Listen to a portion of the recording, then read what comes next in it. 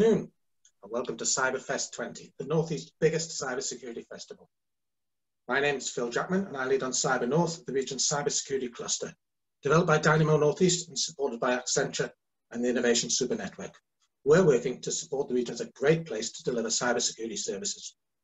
CyberFest, now in its third year, shows the breadth of talent and expertise that the industry has to offer in the region, and also the wide and often complicated facets that contribute to cybersecurity.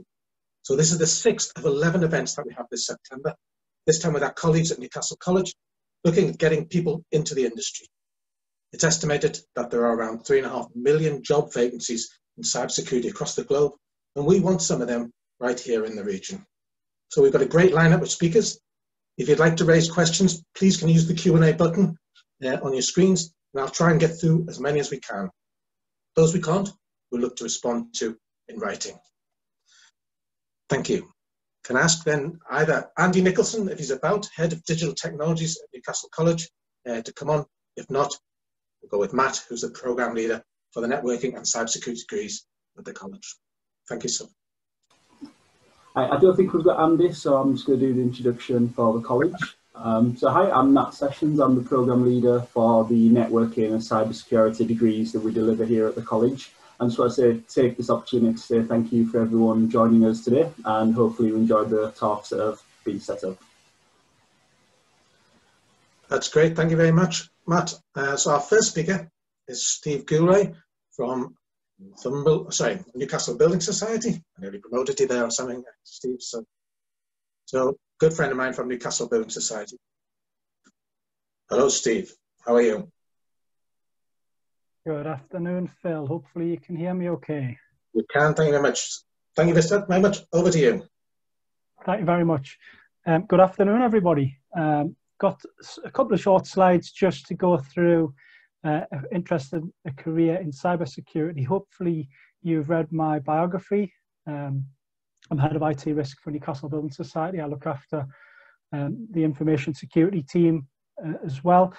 And what I wanted to cover today is just a little bit on getting a role, and then once you've got that role, just developing into that role. So it's got about 10 minutes and hopefully some time for questions at the end. And as Phil says, the chat functionality is there, and you can raise your hand as well if you want to ask any questions. We'll go straight in to the first slide. So why cyber? Phil touched on it there in the introduction. Most experts and studies conclude that there's a widening skills gap in cybersecurity. So that means a couple of things. It means that unemployment will be relatively low in this sector, close to zero, if you believe some people. And also the rules of supply and demand mean that your skills will be in demand, and obviously that has an impact on the salary that you can command as well. So a pretty good start to a career. It's interesting and varied. I used to always say to colleagues when I used to drive to work, because I'm home based at the moment, you never knew what you were driving into. Every day was different, interesting. It's certainly not a 9-to-5 job. It's an opportunity to mix planned work, the usual projects, meetings, that sort of thing, with unplanned work. There will always be incidents and things like that which keep the role interesting, and every day is absolutely different. I can promise you that.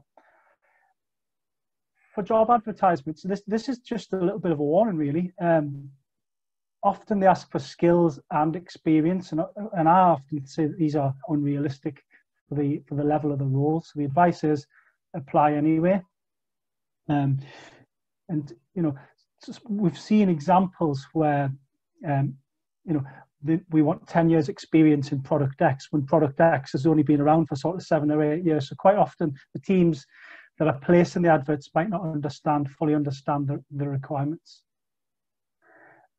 After the application, certifications can really help you to differentiate yourself, excuse me, but plan these carefully. Some of the certifications require many years experience to be demonstrated, as well as passing an exam to prove your knowledge. So things like CISP might be something that you attain to, but just be aware of the the knowledge and experience requirement as well, as well as that.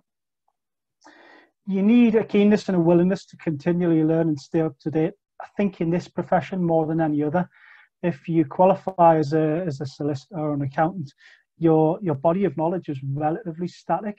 You need to keep up with the latest laws and regulations and that sort of thing. But with cyber security, really, when you come back from a 2-week holiday, your knowledge can start to be out of date. You need to be absolutely bang on the money all the time. So we spend a lot of time just continually learning. Just going back to the previous point on certifications, I'm still 25 years into my career, still looking at certifications and how I can better myself and how I can keep my knowledge current when the threats and things are changing all of the time. So we have a very broad knowledge base. You need to invest in yourself, keep your knowledge up to date. If you get an interview, almost certainly the interviewers will ask you about incidents that are in the media at the minute. So perhaps an organisation has suffered a cyber breach or something like that, or perhaps there's a vulnerability that's been in the press as well. When we see vulnerabilities these days, they seem to have quite fancy names like drown and heartbleed and shell shock and that sort of thing. So keep your knowledge up to date and be able to answer questions upon it. The next point is around risk. I mean, this is about risk management. You need to understand and be able to demonstrate an awareness of risk and what is. And sometimes that involves translating non-technical terms into non-technical terms, depending on your audience. For coming into the cyber profession, I've seen some of my team members and colleagues in previous roles come into cybersecurity from IT, and I've also seen them come in from a non-IT background, for example, from an auditor or a compliance. In my experience, it's easier to come into cybersecurity from an IT background than a non-IT background, but don't let that put you off. If you get the opportunity to work in an IT department, perhaps starting out in a service desk role or a desktop support role, try and move around the different areas of IT. And that'll get you a good grounding in all areas, so that you can focus then on security afterwards. The next point's just around, I've put post-COVID. So at the minute, the majority of people I know, both in my organisation and the wider business, Northeast businesses, are working remotely and from home. So if you had a desire to work locally, is that still valid? Are you going to limit your search to organisations who are only based in the Northeast? If you're home working anyway, you may be able to widen that search out and open up some further opportunities. And I don't think getting the role would be complete without looking at just generic expectations, which really you should be on top of for any role in which you apply for. Be on time, plan your day, prepare in advance. Sometimes consider those soft skills that you've got as well. Written and verbal language in this day and age are extremely important, and as important as the technical or role-specific skills. That's just a few points on getting the role. So you've got the role now, and how do we develop in it? So I think you should have a goal of where you want to be and how long that's going to take you. It's no use just plodding from job to job, and you should have it. Do you want to be a CISO eventually? Do you want to specialize in forensics? Do you want to be a pen tester? It'd be good to have a goal where you eventually want to be. Mentors are important. When you're on board with some organizations as early talent or apprentice, some organizations will nominate a mentor for you, but in my experience, official and unofficial mentors, somebody to take you under your wing and look after you and take the time out of their day to teach you and to show you is extremely important. In terms of training, we can't expect formal training for everything. Formal training courses tend to be fairly expensive, and there's a lot of free content out there available on the internet. I've put some of them down there. I'll not repeat them, but there's a lot of free quality training where you can self-teach, and that I've found a lot of good experience and knowledge is just to be gained that way. and buy some books as well. You can buy books on Amazon very cheaply, and some used books as well. So I've always got a huge stack of books inside of my desk, if as anyone who knows us will attest to. And at homes now, I must have a dozen books there at the side just to pick up. So that gives you some time away from the screen as well. Be patient with regards to progression, especially if you're in a role with a good employer who's training you and giving you really good experience. There will be opportunities elsewhere. As you go further into career, you will be contacted by recruitment agencies and things like that, dangling the carrot and trying to get you to go to another organisation where perhaps you think the grass is greener. But if you're getting good experience and training and certifications, don't jump too early just for a small increase. Look at the bigger picture and the longer term, and try back to the first point there. Have a goal of where you want to be and when. I mentioned earlier that cyber's a vast area. It's such a wide profession, and there are so many different, technical and non-technical elements to it and roles there. So I would advise you to gain broad experience before specialising in a particular area.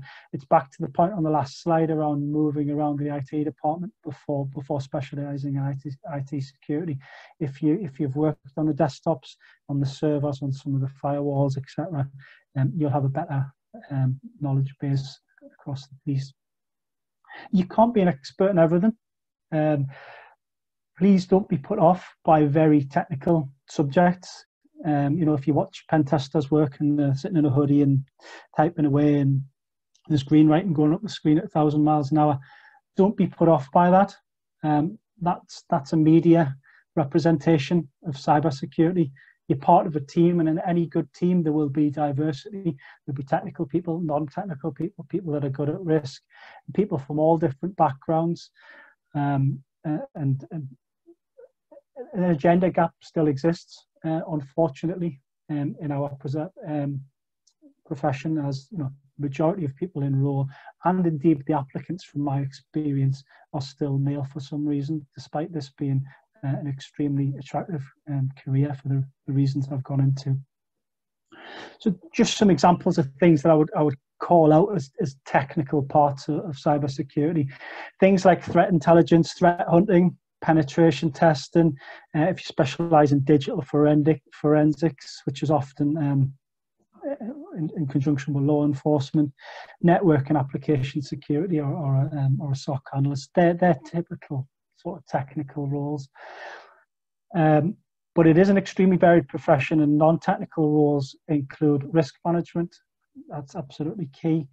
ISO 27001, which is a framework for information security, development of policies and procedures to say what's acceptable and not acceptable in an organisation.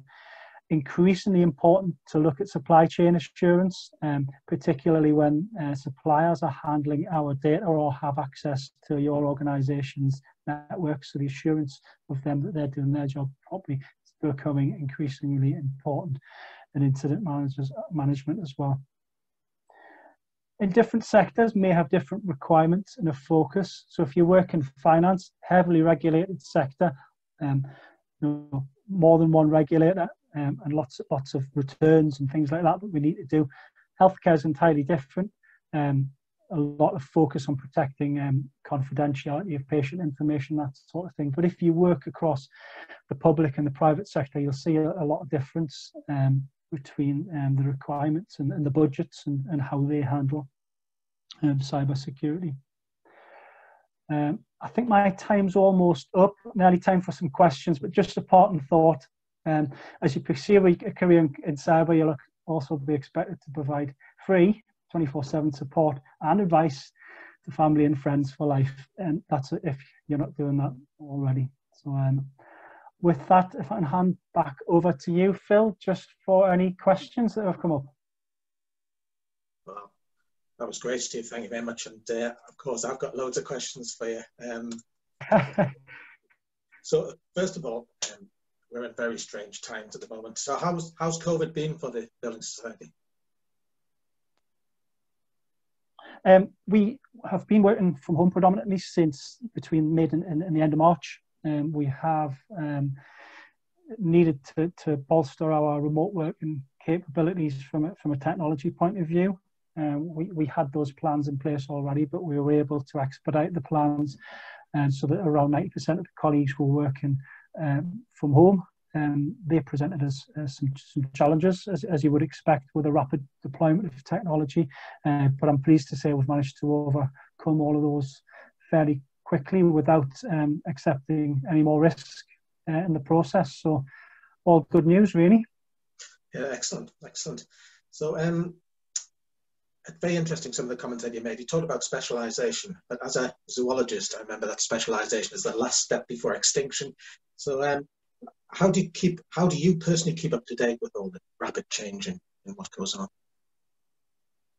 I think the obvious one is the mainstream media. We look at news, BBC, Sky, and things on a continual basis.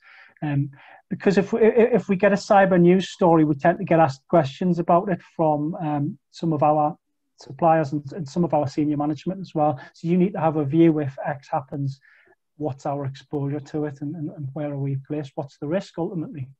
There's a number of industry news sources and letters which we will receive and ingest RSS feeds and things like that from to keep up to date. Being in the financial services space, we've got membership of some private sort of intelligence sharing groups as well, where we're able to get quite a high degree of confidence around things that may or may not be happening. So we tend to get very early indication of breaches, not just in the financial space, but right across the cyber space. So it's a mixture, really, Phil. There's no one source of information. It's about building your sources of information and keeping them up to date. Excellent. So a colleague of mine in the police force once said, if you're going to steal anything, steal money, because you can spend it anywhere. So I presume finance and cybersecurity are not great bedfellows. Have you seen any change in the threat landscape since COVID? We've not seen any change in the techniques, CTPs, we call them, that threat actors are using. We've seen a change in the themes, though, as you'd expect. Fairly early on in the pandemic, there was a lot of COVID-themed phishing, and things like offering more information about death rates in a certain country, or information about vaccines and that sort of thing. So we saw the theme of the lures changing to get people to click those links. But in terms of what happened when you followed the process through, it was really business as usual for us in terms of those techniques. So the same back tricks behind the scenes, but different hooks to get you pulled in. Yeah. Okay. So I was going to say, we see that as well when there's a natural disaster, a hurricane or something like that. We see the criminals sort of trying to take on that as a subject. It's anything that's newsworthy, really, which has a better chance of a click rate. Excellent. But I imagine that the bank is very risk aware and very, very focused on these kinds of all attempted risk on the financial institution. Okay, so you brought this point up about having don't fall for it. You need 10 years experience for something that hasn't existed yet for 10 years. And so apart from the technical skills, what sort of skills do you look for in people that you take on board? One of the key things we're looking for is whether the person will fit into our team. I think it's absolutely essential. You spend a lot of time at work, whether physically or remotely, and working with your colleagues. So it's essential that you all get on and that your knowledge complements each other. But I would draw back to one of the points on the slide there. It was the bottom of the first slide, just around those soft skills and how you conduct yourself, how good your written work is, and it comes back to how politeness and all of those sorts of things. So there are the role-specific elements, and you can test those fairly easily. It might be with a certification that somebody has. It might be with a short test during the interview, or a number of very of closed questions, if you like. But testing those soft skills, I think, is something for the interview. We've not recruited since the pandemic, so all of the interviews that I've done historically have been face-to-face, typically with 2 interviewers interviewing one person. But you know, that's obviously going to change with remote working. So I think there's a learning curve both for interviewer and interviewee in that space. Okay, so it's certainly a people industry, yes. And so a member of the audience has asked, what do you think is the best qualification that people should aim for, particularly entry level? What would you look for in somebody on their technical skills? So clearly it's not going to be something like CISP or CSER or CISM, because those are qualifications which are further into, you'd expect to attain further into your career, and would look for that in a more experienced hire. In terms of an entry level, I think it very much depends on the role. If you're going into a network and an infrastructure role, perhaps something product specific in Cisco or something like that, or Security Plus or something like that, would be more appropriate. If you're going into a role which is heavily sort of using cloud technologies, look at what the organisation uses. Are they focused on AWS? Are they using Microsoft Azure? Both of those providers offer free training, and you can take an exam for very little money indeed, something like £70, I think the Azure fundamentals qualification is. So they're affordable things, and it comes back to what I said in the slide there. You have to invest in yourself, and sometimes that's time, and sometimes that's a little bit of money as well, just to differentiate yourself. Excellent, thanks. And final question from me then. You talked about mentoring, and is this something that you still get involved? Do you still have somebody mentor you or coach you? I have a mentor for a different reason. Obviously, I'm in a more senior role, so my mentor is more around leadership and things like that.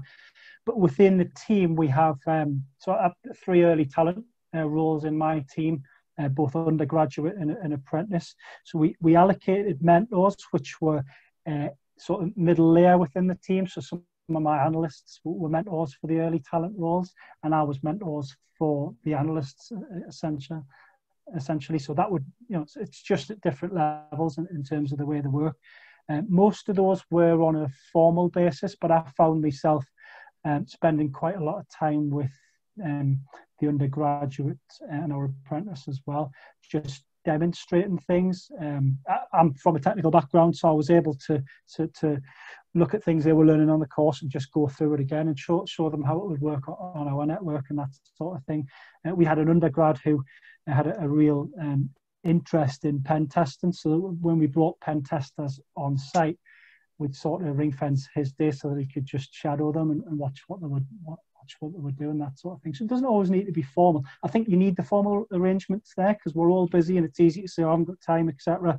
So I think, a mixture of formal and informal works well. I've seen it work well for us. Excellent. Well, thanks very much for that, Steve. I think the other Steve may come in and talk about what he's doing up at Durham in terms of mentoring and assistant. But another question, which I'm not going to ask you to answer, but asked if you could recap the entry-level qualifications. Do you think you could write those down and just email them to me or put them in the chat, Steve? Put them in the chat there. No okay, that's great. All right, well, thank you very much, Steve. That was great. Can I ask Matt to come back again, please? It's possible. I'm back, I think. Matt, how are you? Oh, I'm fine. How are you? No, good. Thanks. You don't sound very convincing there, but there you are. Yeah. I'll be 2 seconds when the presentation comes up, and then I'll be more at home. It's that little moment, isn't it, when you think, oh my goodness, it's not going to come up, but there you go. Okay, excellent. Matt, over to you then. Thank you very much. Great. Right, so the presentation that I'm going to go over today is entitled Cybersecurity, It's More Than Just Hacking Stuff. So for those of you who are wanting to study cybersecurity, don't worry, we do hack stuff, but that's not exclusively what we do. It ties in really nicely actually with what Steve said just before me when he's saying how vast an area cyber actually is. So what I'm wanting to talk to you about today is one of the areas that we're covering at the moment that falls under cyber, but it may not be something that you'd ever thought you may end up studying at degree level around cybersecurity. So I'll start off with a quick introduction. So hi, I'm Matt. I'm the Programme Leader for Networking and Cybersecurity degree programmes at Newcastle College University Centre. I did my undergrad studies in ethical hacking and secure system design, and then I did postgraduate studies in cybercrime investigation. So I've kind of got a, both sides of the coin. So we know how to hack into systems and sort of cover your traces, and then equally how to actually catch the people that are doing that and how they get prosecuted and so on. So what I wanted to talk to you about today is one of the new projects that we're just bringing on board for this year, and something that I'm really excited about, and I know the students are excited about, so I thought I'd make that the topic of today's talk. So it's all surrounding an area known as open source intelligence, commonly abbreviated to OSINT.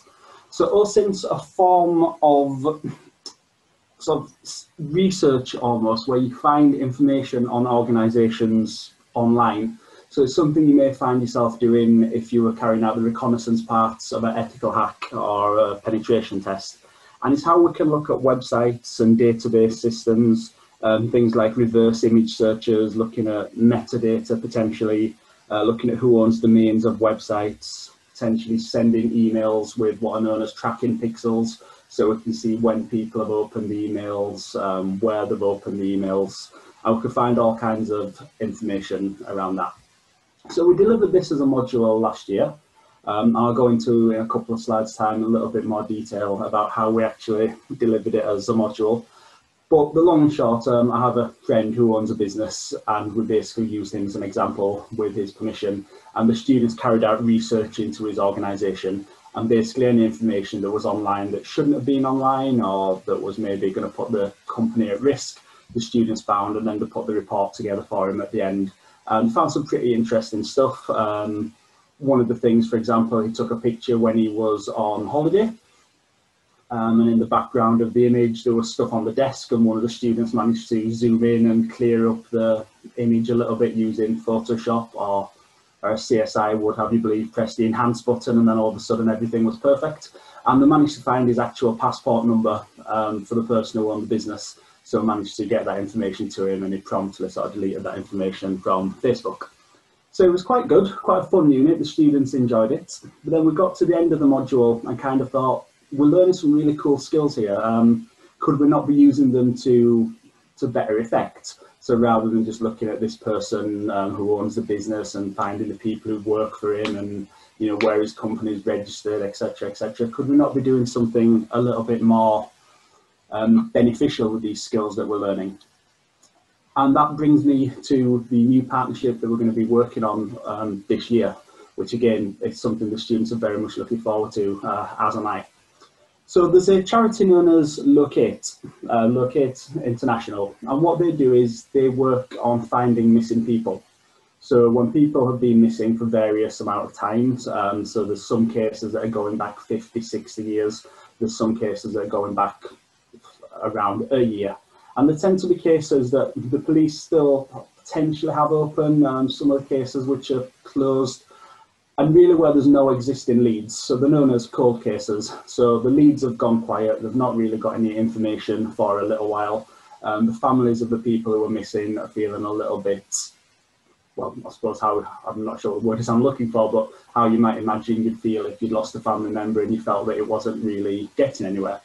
So I've been speaking with one of the guys who works at Locate, and what they do is they work with universities and colleges, primarily universities. I think we're the first sort of university centre / college to get on board with this project. And we combine our skill sets that we've been learning as students with their skill sets as investigators. So there's people working for Locate who are retired policemen, retired investigators. Some people are actually still very much active in the force, and they're doing it from a voluntary basis.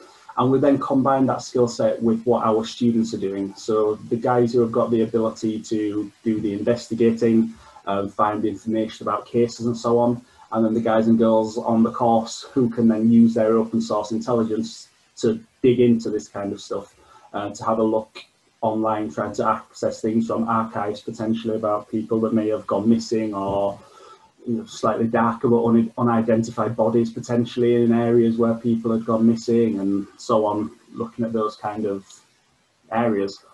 So there's a couple of examples I've just got on here. These are directed from Locate the charity, so at this point I'm taking absolutely no credit for the college. We've not had anything to do with this bit yet, so I'd just like to make that clear so it doesn't look like I'm trying to, you know, ride anyone's coattails. But some of the stuff that they've been looking at, or one of the main stories, which you can probably find a bit about if you Google it, is the case of Giorgio and Katrina. And all they had to go on was a body that was washed up on a beach, and the person was wearing a ring, and on the inside of the ring it was transcribed something along the lines of "to Giorgio from Katrina," or you know, it may have been the reverse. And based just on that information, they've been trying to carry out investigations. So that had involved looking at things like marriage records in the area. Were there Giorgio and Katrina that had potentially been married in the area? As you can see on the image on the left, started looking at shipwrecks and stuff in the area around about that time. Could it potentially be someone who's gone missing from a ship? Can they then use open source intelligence to get online and find records of the people that have been reported missing from said ships and so on, and start trying to build and put a little bit of a case together? Like you see, it's gathered a little bit of traction. So from the Cornwall Live website, new leads on cases of the unidentified body washing up 40 years ago. This is just one example that I'm giving. The active search database literally has thousands of cases on now, some involving just missing people, some involving bodies that have potentially turned up and so on. So there are quite literally thousands and thousands of cases. So how this is relevant for our students, potentially anyone who's listening who's considering becoming a student, how it would be relevant to you. We approach this in two ways. At level 4, our students on the networking and cybersecurity module course take a module in open source intelligence, and that's where we cover multiple different techniques. So as I was mentioning earlier, things like domain lookups and reverse image searches and Wayback Machine and all kinds of cool websites where you can find this information. For the assessment at level 4, students carry it out into the small business that I mentioned earlier. I had considered making the assessment part of what we're doing with Locate, but I decided against it, just thinking we don't necessarily know what students' stories are and so on, and if there was someone in a class who had experienced something like this, they may find it uncomfortable being told, oh, by the way, you're doing this for an assessment. So it's made entirely voluntary. Once students have completed work at level 4, if they show an aptitude or an interest for it, they then get an option at level 5 to put themselves forward to work alongside of the people at Locate. And as I mentioned earlier, Locate comprising of professionals who have, you know, got a lot of experience in these kind of areas, including some current and former police detectives. One of the great things with this partnership is that it's quite literally one of those win-win-win. Everyone who's involved wins. The people who have had family members missing for years get to feel like people are actually looking for them again. The professionals at Locate get a young group of students who are able to put their time and efforts in to help assist them, and our students are getting the opportunity to get a form of work experience alongside of real world professionals. So it really is beneficial for absolutely everyone who's getting on board with this. At the moment, I think we've got about 5 students who are going to be doing it this year. This is the pilot year that Newcastle College University Centre are participating, and there's been 5 students from level 4 who have sort of come to me off of their own back and said, yes, I'd like to get involved with this, which is fantastic to see because it's got no bearing on the current year. They're not getting credits for it, they're not getting marks from it.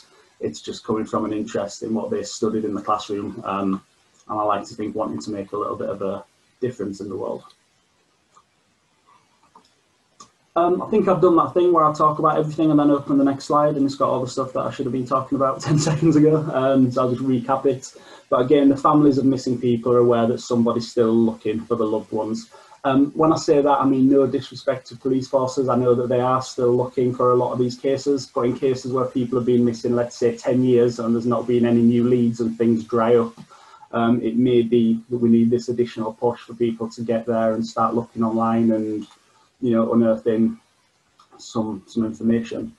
as we mentioned, students getting real world experience, which is fantastic, exposure to industry professionals, access to additional OSINT training materials. So one of the fantastic things that the people over at Locate have offered to do is actually provide some additional training to the students. So when the students sign up to do this, rather than just sort of patting them on the back and saying, right, crack on, they're giving them the additional training, the support, the mentorship that they need to help build this up. And an additional thing, I feel it provides an alternative pathway to cyber students. So again, just alluding to what Steve said earlier, with there being so many different areas you can take it, with policing being one of those areas, it's just one of those great things to have on a CV that any of the students who decide that maybe they see their career in forensics or policing or somewhere in that kind of ballpark can go forward and say, well, actually, I've got experience on working on investigations with X and Y and Z, and this is where I did this, and this is where I did this. So it offers that kind of alternative pathway that's slightly different to just the more predefined cyber and networking. I'm going to go into networks and I'm going to go into sort of ethical hacking. I did want to mention a couple of the ethical considerations, because when we're going into this partnership, there were all kinds of things that we were having to look at and consider. I have mentioned one earlier, which was that we didn't want to say to students, right, as part of your assignment, you're going to be looking for a missing person, because there are all kinds of things we need to look at. We don't know what students' backstories are and so on. So just a couple of bullet points I put on that may preempt some questions or may set people's mind at rest almost. So the students are going to be working with publicly available information that they attain using OSINT techniques. So they're not going to be working with any restricted information, anything that's only available to police, anything on sort of sensitive databases or anywhere around that. At no point will the students be making direct contact with any third parties during an investigation. Any findings get reported directly to supervisors at Locate, which is obviously another big area. We definitely didn't want students doing things and sort of sending a message to somebody, sort of saying, I can't help but notice Sharon went missing around about the time that you moved in next door, and getting into all kinds of issues that we wouldn't want to. And that's something else that's taught. Certain web browsers that you can use that keep you anonymous and so on. It's going to be covered on the modules, and it also gets covered by the professionals over at Locate. And just to clarify as well, the organisation that the Level 4 students investigate within their assessment, the organisation is fully aware of the investigation that goes on, completely complicit with it, and at the end of the academic year, the reports get sent through to them, and it always helps them tighten their security a little. So as I said last year, one of the things was that a member of their staff, but the owner of the business, had their passport picture uploaded online, or the passport number I should say, and that person was able to go on and delete that. The final slide before I hand back to Steve. I'm just going to pop on the screen for a second, just my contact details. So anything that you don't manage to get to in the sort of Q&A, or potentially if there's questions about the courses that we offer in general or so on, I've got my email address on there, I've got my LinkedIn address, and anyone who's feeling particularly lazy can just scan the QR code and it'll take you straight through to LinkedIn. Though in the interest of becoming a cybersecurity professional, don't scan any QR codes that you're not sure about, because you don't know where it'll take you. And yes, that's my presentation. So if we can ask Steve to join us again for the Q&A part. Well, credit to me, Phil, if that's going to speak too much. But is it Phil? Sorry, there's so many Steves. I lost you. Sorry, Phil. No, that's okay. That was really, really interesting. Thanks. Oh, thank you. Few questions that I've got asked.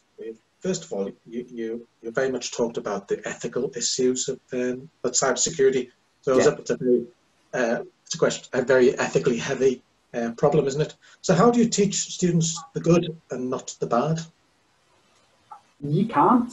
I mean, I'm not sure if that's necessarily the answer that we're looking for, but the good and the bad, it's the same skill set.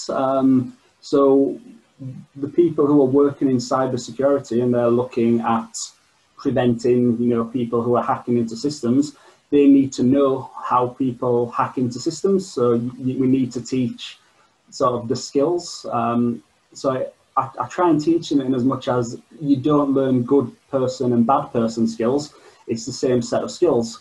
So I always use the scenario that if you were going to Asda, you wouldn't go shopping and ask for a knife to chop the vegetables and then ask for a knife to wave at the neighbours when they're blasting out music at 4 a.m.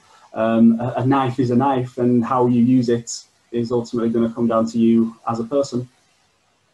I hope that wasn't from personal experience, by the way, Matt, but there you go. What I found really fascinating about the discussion there was you talked about the Slocade project, which is really putting cybersecurity in a positive way. It's using the tools for good to do something really good for people, rather than the traditional way of seeing cybersecurity as defending people from bad people.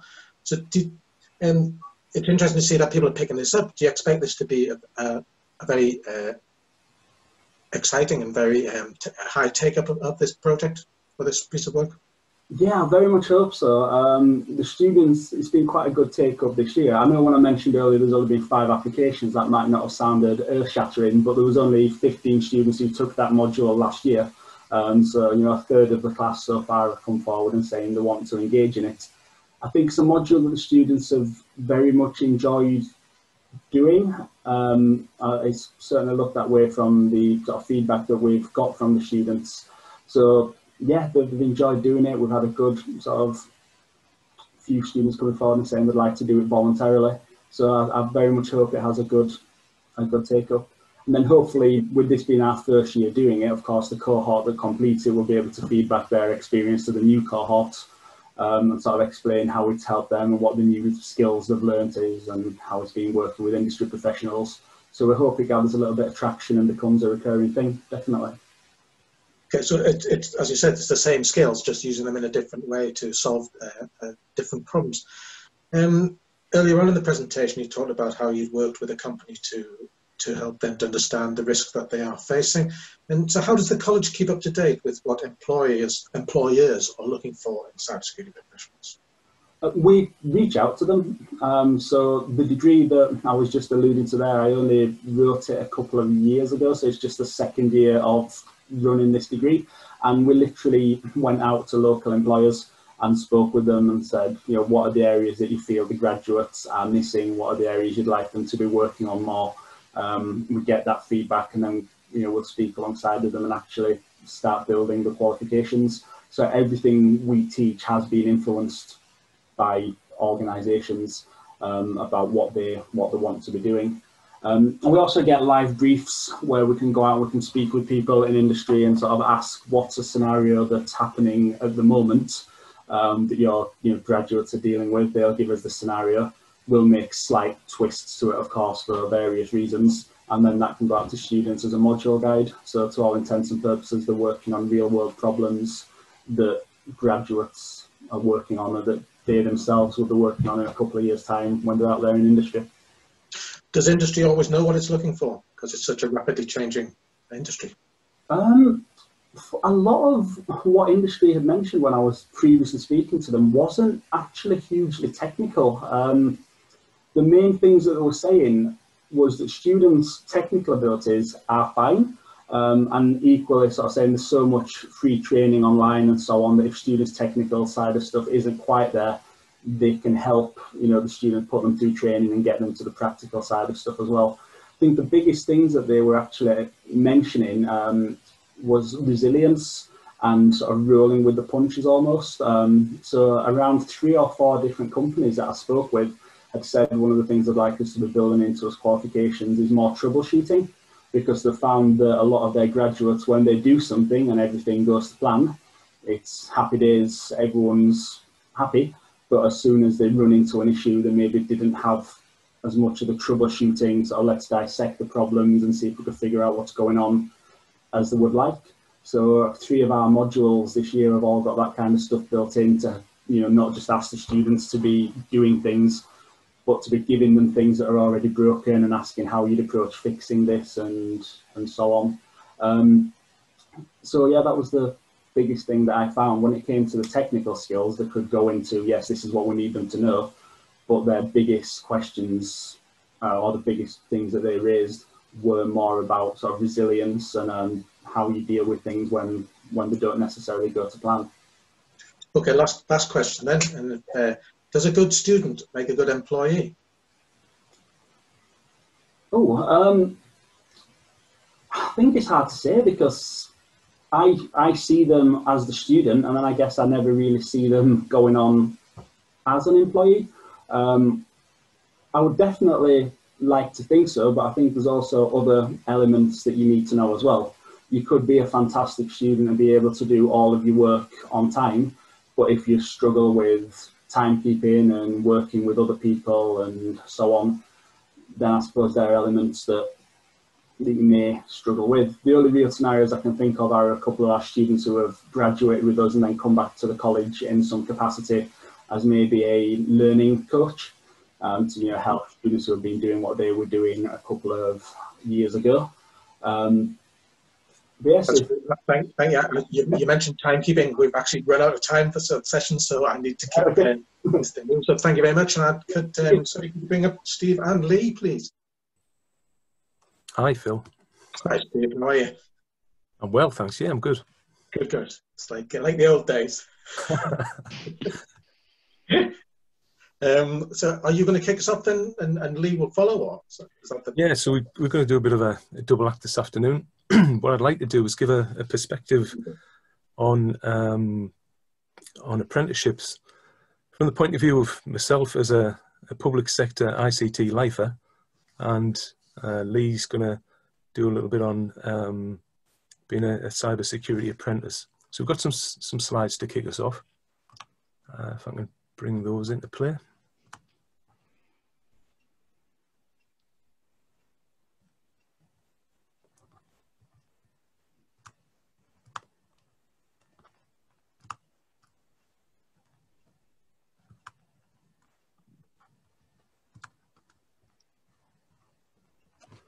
Okay, so I'm Steve Hodgson, Strategic ICT Manager at Durham County Council. So my role in the council is to look after the teams who look after networks, security, hosting, both on premise and in the cloud. I look after the support service and an implementations team who do installation work. We don't just work within the council. We have a commercial services arm who bring in income of around £5.5 million per year, and they work in mainly schools around the North East region, but also providing services to some of the blue light services. So for example, every fire station in County Durham is connected across Durham County Council's network. The police's ANPR systems connect across that network. And through regeneration activities, we have some online businesses, people like Atom Bank, who are an online bank. They run their services across our infrastructure.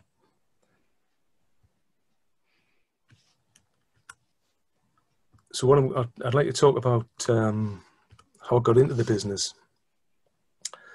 In the old days, I bought my first computer in the early 80s, mainly to play games on. I saved me money from a Saturday job and bought a ZX Spectrum, a Sinclair ZX Spectrum. Mainly played games, but rapidly got into what computers could do.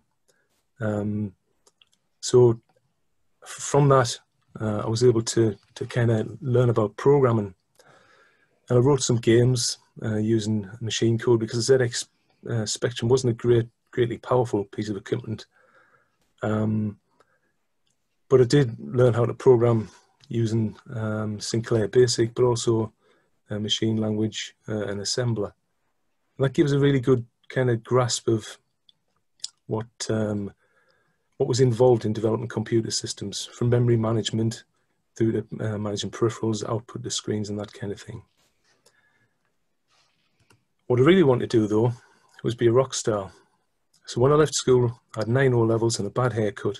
And I went to New College in Durham to learn music. I did that for a few years, played in a few bands around Durham, but there's not much stability in building a career in rock music. And I realised that if I wanted to kind of get on, progress, I maybe needed to calm down a bit and get a proper job. Being a rock and roll outlaw, I didn't want to go to university, so I joined a youth opportunities programme that was run by the Job Centre at the time. And I went to Derwenside training to do an apprenticeship in computer programming. At the time, we were using products like DBase 3 Plus and a compiler called Clipper, and we're mainly writing programs for personal computers, standalone computers. And I was lucky enough to get a job with Derwentshire District Council around about 1990. And it was a short contract to develop a bus permit system. And the idea was that we'd have a program that was on a personal computer, which would be taken to community venues around the district in Derwentshire. And people who were eligible for bus passes would go there at a pre-arranged time.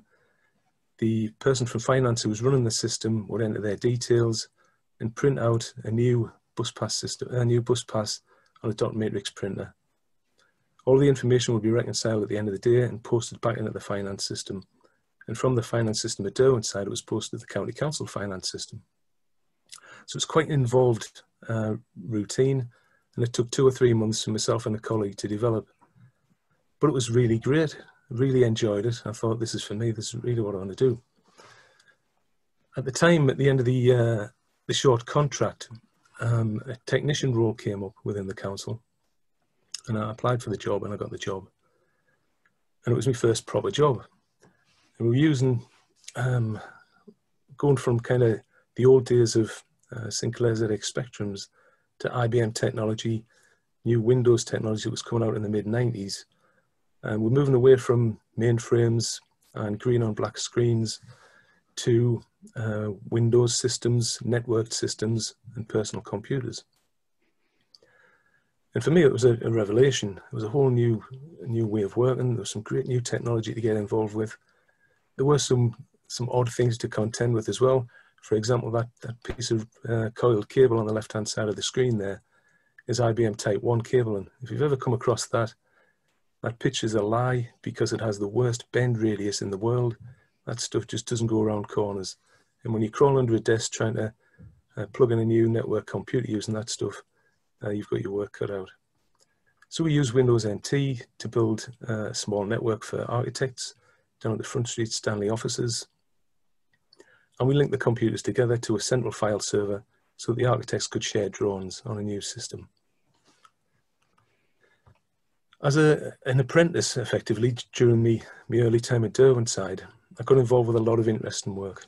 So as well as configuring the mainframe computer, the IBM AS400, which involved memory management, disk allocation, switching reel tapes out, all of that kind of stuff that you see on old sci-fi films. We built personal computers. We actually took them to bits and put new network cards in, added memory, figured out how to connect them to networks because it was quite new at the time. We used a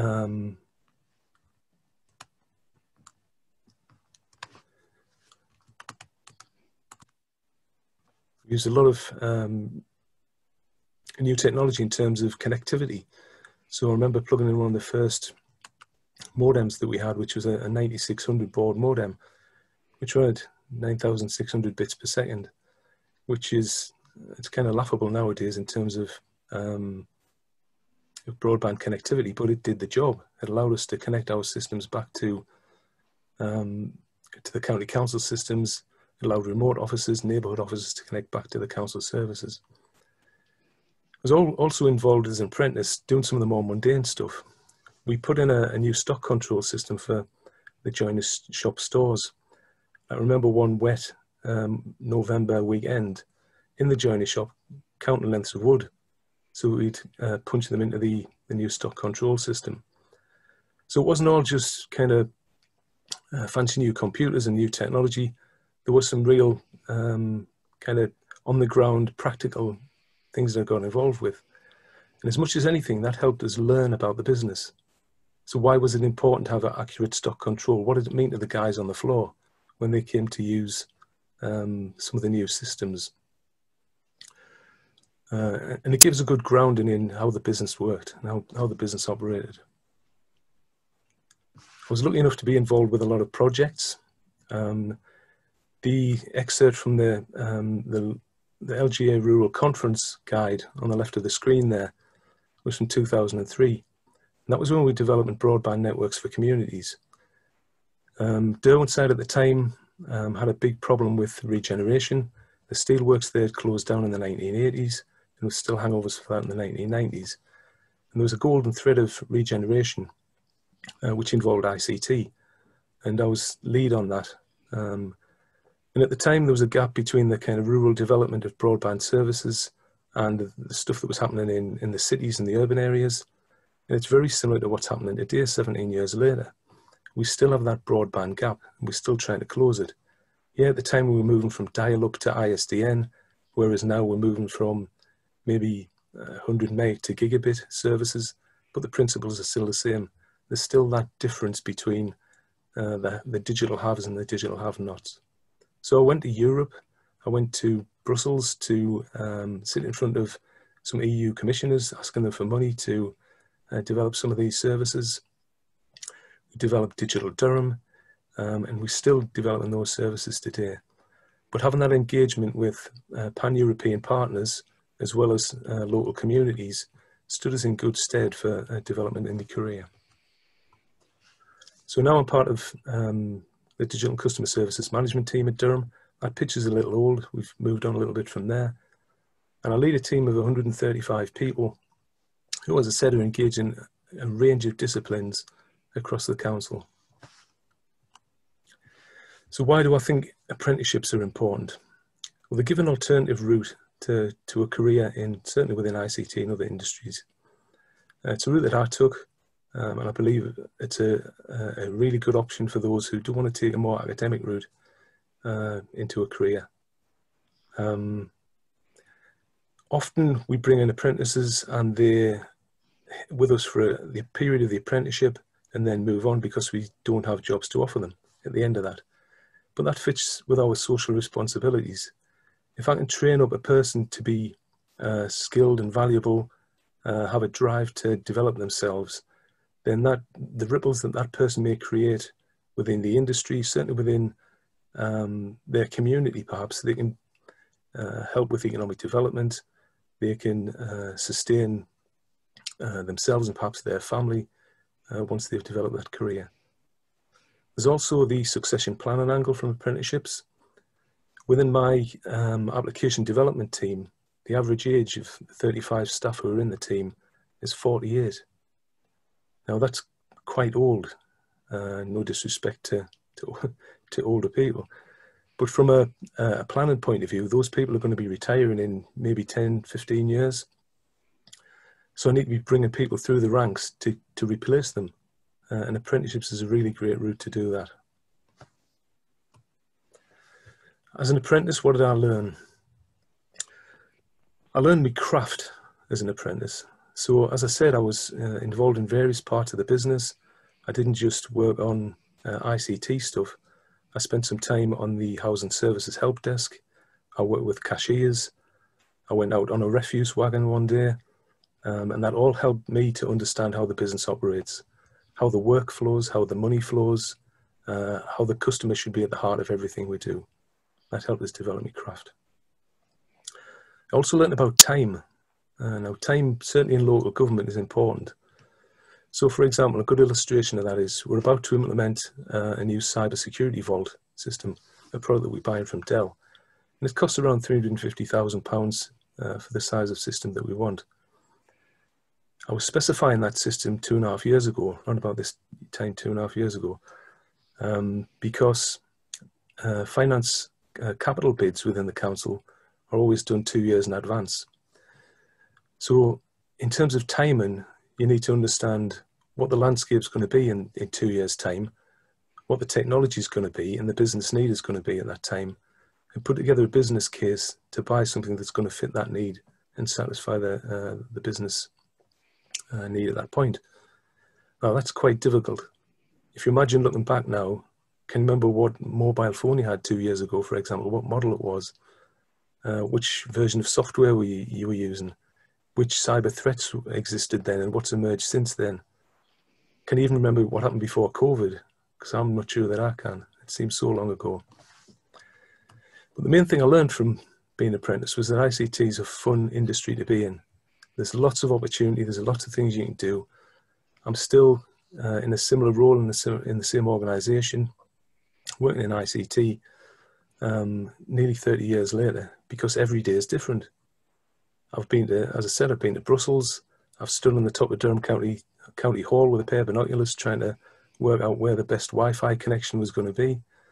I've unplugged our service from the NHS when WannaCry hit, physically unplugged the network cable.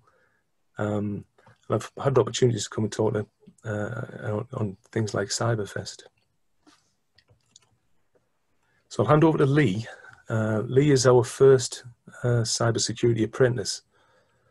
So over the past few years, we've realised that we need to bring cyber skills into the organisation, and Lee's our first foray into that area. So I'll hand over to Lee to do some of the presentation. Right, I'll just take over the presentation.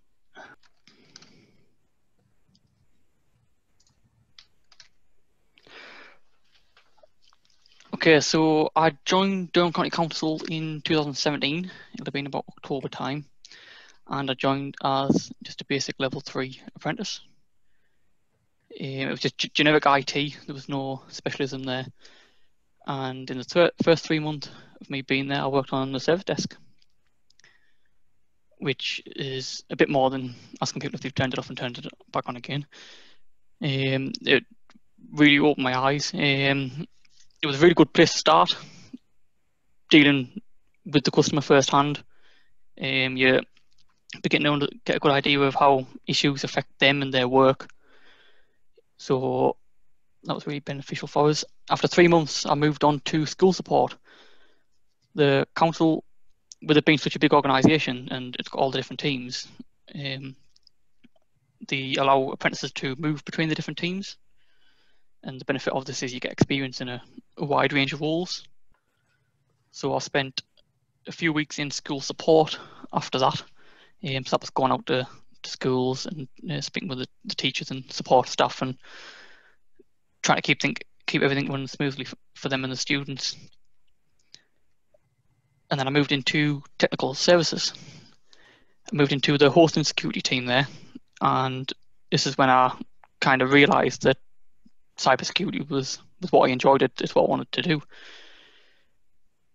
I let my mentor know that I was enjoying my 3 months in technical services and the work I was doing. At the time, I was working on a really good project that I enjoyed. So it was arranged for me to stay there in the team that I was in, so that I could continue working on the project and doing what I enjoyed doing, essentially. This was agreed for another 3 months. It come to the end of that 3 months, and I still didn't want to leave. I was still enjoying what I was doing, enjoying who I was working with. I was getting on with everybody in my team, and I was learning every day.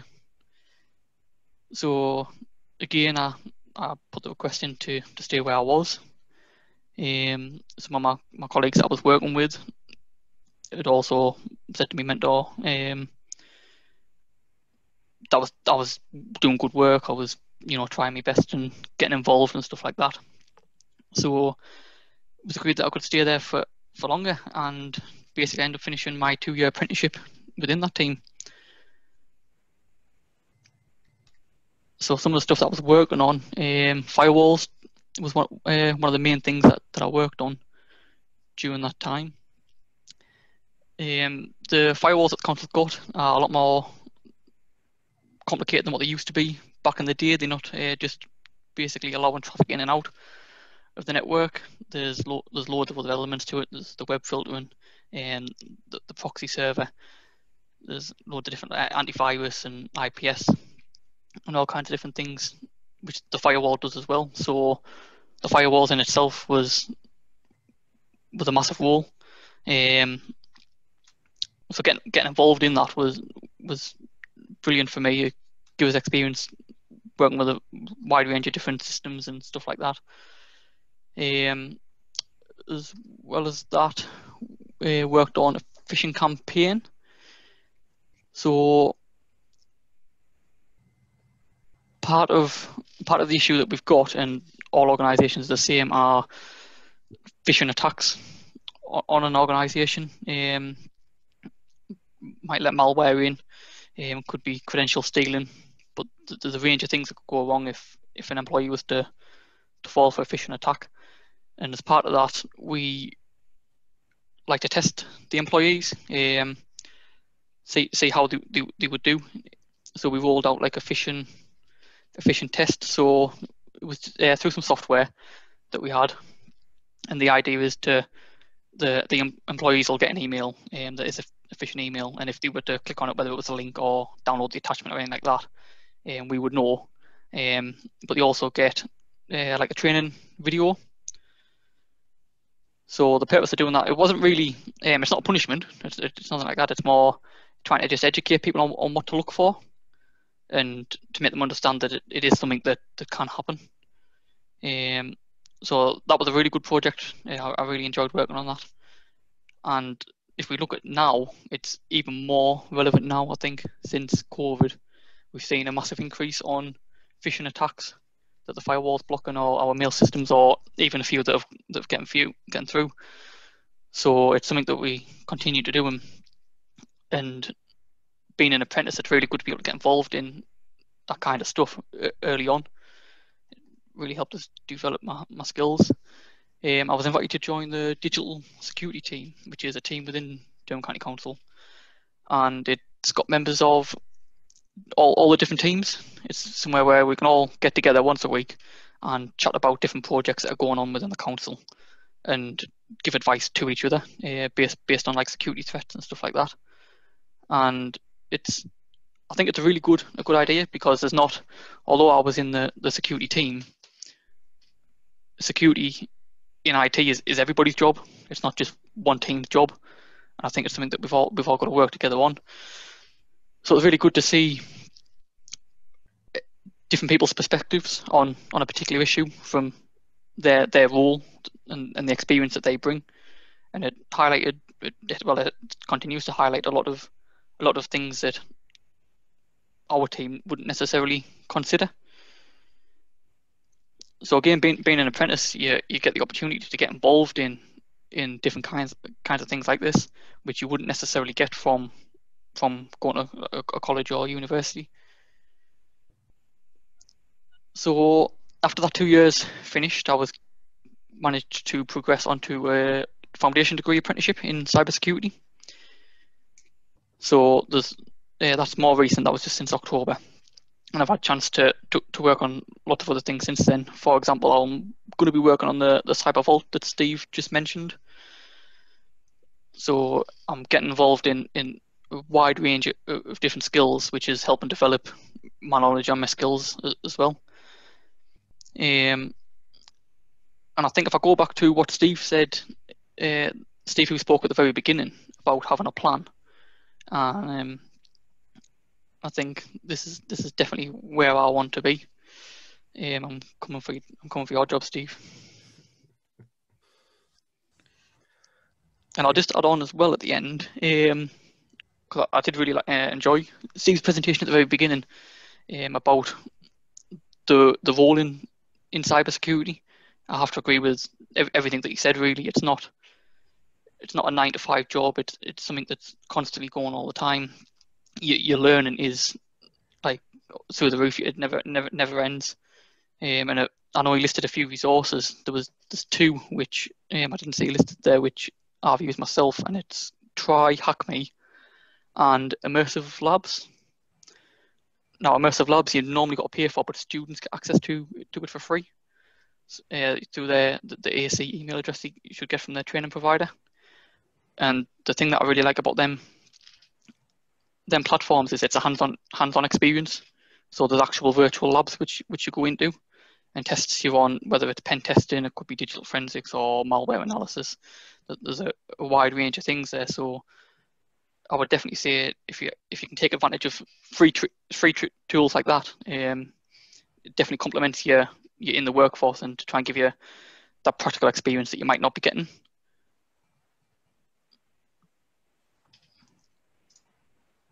So that's me done. Back to Phil. Great, Lee. Steve, thank you very much. Hopefully you'll be able to see me if you could stop sharing your slides. And I think Sophie's going to bring the rest of the people up. So can I just talk to you while we're waiting for those others to come, Steve and Lee? Tell us a bit more about this mentoring program. you have going? So within within Durham County Council, I've believed for a long time that mentoring is important for lots of reasons, and for me it's a two-way process. So I've been mentored and I've been a mentor. Being a mentor helps you get a more rounded workforce, in my opinion. So and it gathers that that knowledge that's been built over many years, and it's not the same as kind of academic learning, in as much as it's more the kind of softer side of skills, or how to maybe diffuse a situation or deal with a situation or work your way through a difficult set of circumstances to try and develop a solution. So we purposely set up a mentoring scheme for all the employees in the service. It was open. It wasn't just a kind of a management development mentoring scheme. It was for any and all employees to engage in. And we as strategic managers, half a dozen strategic managers, spent 2 or 3 hours a week with members of staff going through that mentoring process. I got loads out of it, being a mentor, learning about staff, learning different perspectives, learning about people, the things that they found difficult. It helped me be a better communicator, be more empathetic, as well as understanding some of the nuances of stuff that goes on in the workplace that you maybe wouldn't spot, and certainly wouldn't spot now in this kind of online virtual office space in times of COVID. Excellent. And Lee, what about how's it working from your end? Yeah, it's good. I'd like to go back to again something that Steve said at the very beginning. For me, I've got an official mentor who is somebody in my team, but I've also got an unofficial mentor who not actually they work in IT, but they're not actually in the same team as me. And I think having the both sides of that, it's really beneficial. I've got somebody that I can go to for stuff that's directly work related, whether it's just silly stuff like holidays or anything like that, or I don't know what to do about this situation, I'm stuck with this. But then on the unofficial side of it, I've got somebody I can go to and think, right, I was doing this training last night, I've looked at this, I didn't quite get it. Can we go away, set something up in the lab? Can you go through this with us? So I think having both sides of that, it is really beneficial. Excellent, excellent. Well, thanks for that, and thanks for the presentation. That was excellent. I'd like to just have a few questions that I'd like to ask people. And the first one I'm going to start with, I'm going to ask you, Matt, first, if you don't mind. But we've got a problem here. All of us are blokes sitting around, white blokes as well, sitting around this talking about cybersecurity. How do we get greater diversity into this industry? Are there students coming through, Matt, is it more diverse, what you're seeing? It's more diverse than this particular panel, perhaps not as diverse as we'd like. I'd say typically if we have 15 students on a cohort, 2 of those may be girls, maybe another 2 or 3 you'd class as BIM.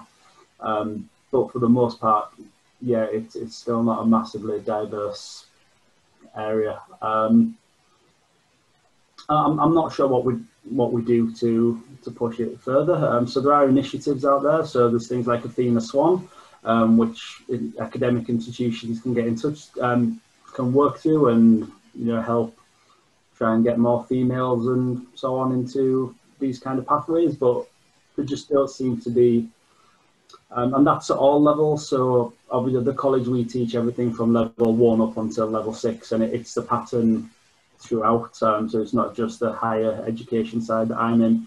It's quite a recurring pattern that, yeah, there doesn't seem to be very many coming through. Okay, Steve Gilray, what's your experience at the Building Society? Is it similar? It is, yeah. I think the applicants that we get for cyber roles mirror what you'd see if you walk into a typical IT department. You've just hit the nail on the head with your intro there. It is unfortunately a male-dominated profession. I think it's up to us to sell cybersecurity.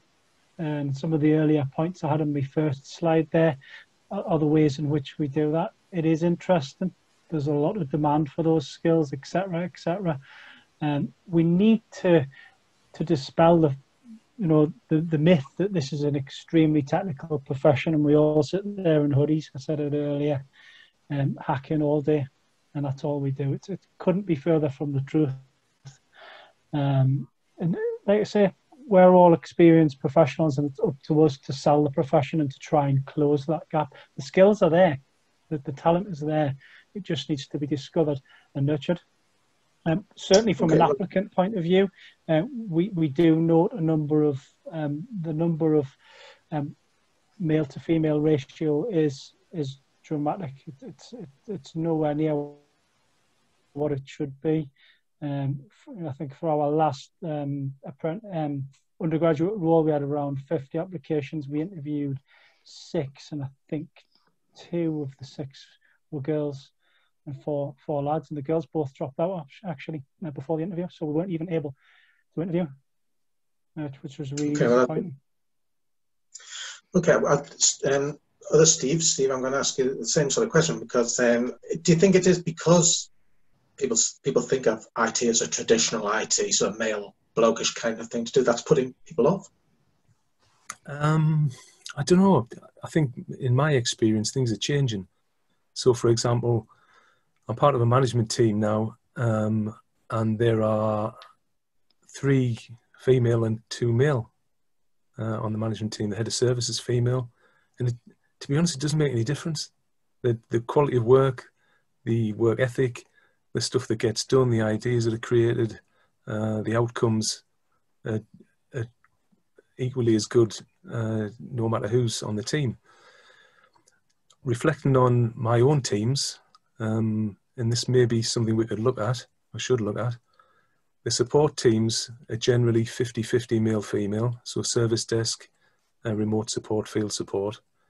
But when you get into some of the more specialist areas, so for example, the hosting and security team and the networks team, of about 36 people, I think there's 1 female, and the others range from lads to geeks, to be polite, and that's how it is. And try as I might, I've just haven't been able to recruit. We don't get people applying for the jobs in that area. It's not that the jobs necessarily aren't there. I must have done 250 interviews, recruitments over the past 10 years, and just the girls who are applying for these jobs, it doesn't happen. So we need to figure out a way of making this stuff either more interesting, more rewarding.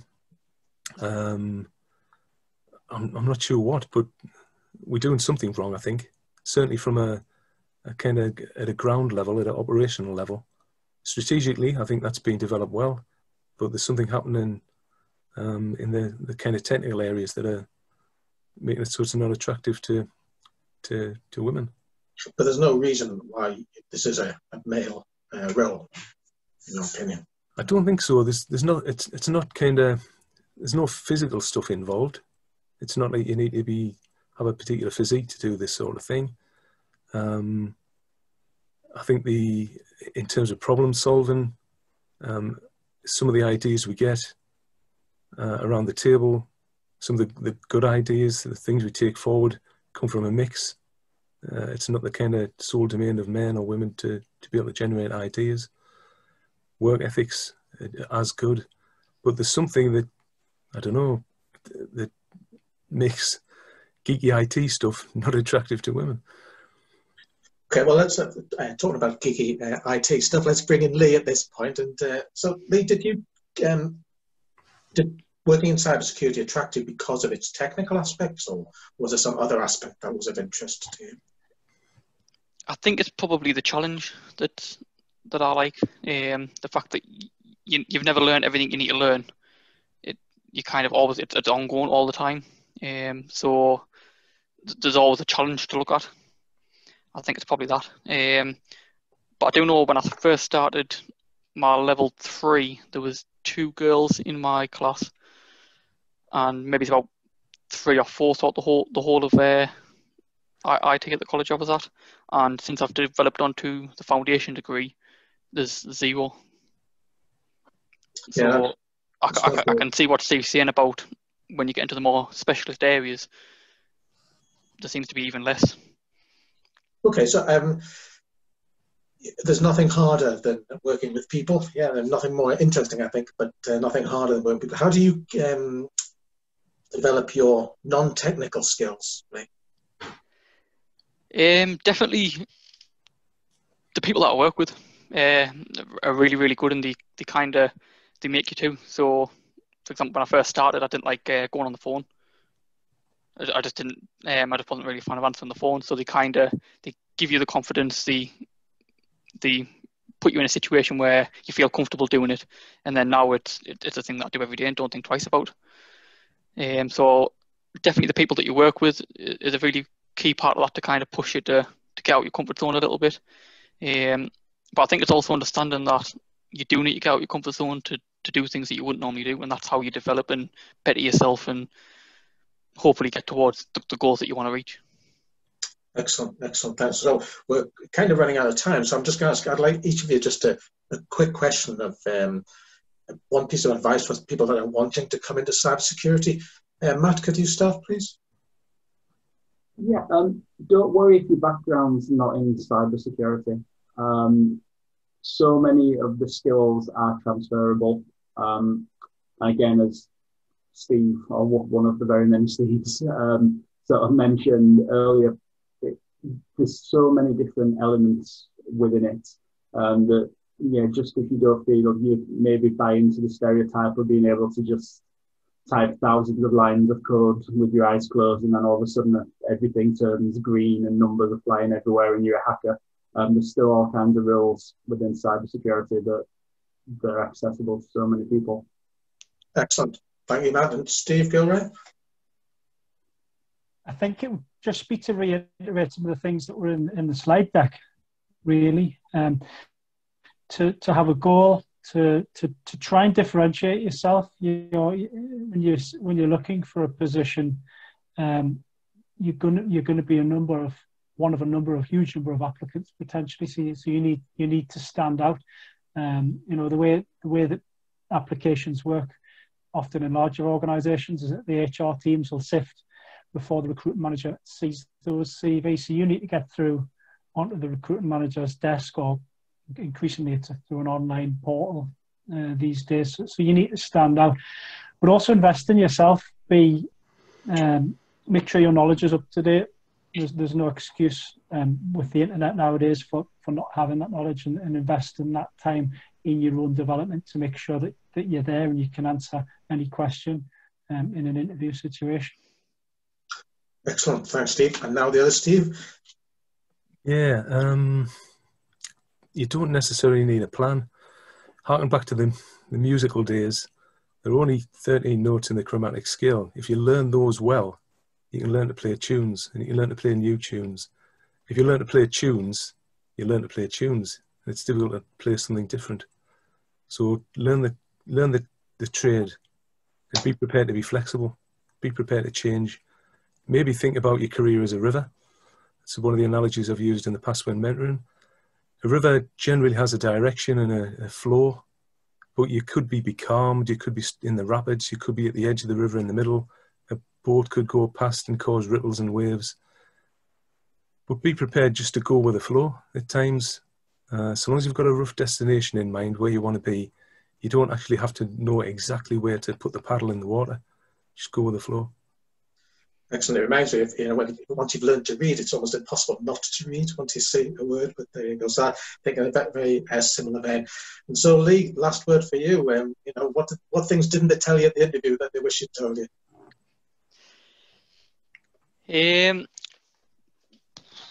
I would definitely say you've got to put the time into yourself, kind of thing. It's not something you can go and learn at college, not something that you just learn at work. Make the most of resources that are out there. There's loads of stuff on the internet that you can access, varying different levels. And even if you're not 100% certain on what it is you want to do, as you go through stuff, you'll you'll kind of think, oh, that was really good. I want to try it, the next level of that, and you'll jump up, and before you know it, you'll be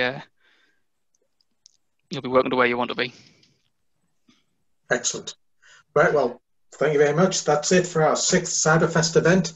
There are 5 more throughout the month, so the next one is actually tomorrow morning as part of Newcastle Startup Week, where we'll be debating cybercrime as a catalyst for change in the banking sector. I hope to see you there. I'd like to thank all of the speakers, Steve Gilray, Matt Sessions, Steve Hodgson, Lee Bradley. I'd also like to thank Newcastle College for their support, Dynamo, Accenture and the Innovation Super Network, as well as Sophie from Beacon House Events for handling all of the tech stuff behind the scenes. And of course, thank you for attending. Remember, September is Cyberfest, and I'll see you all soon. Thank you very much.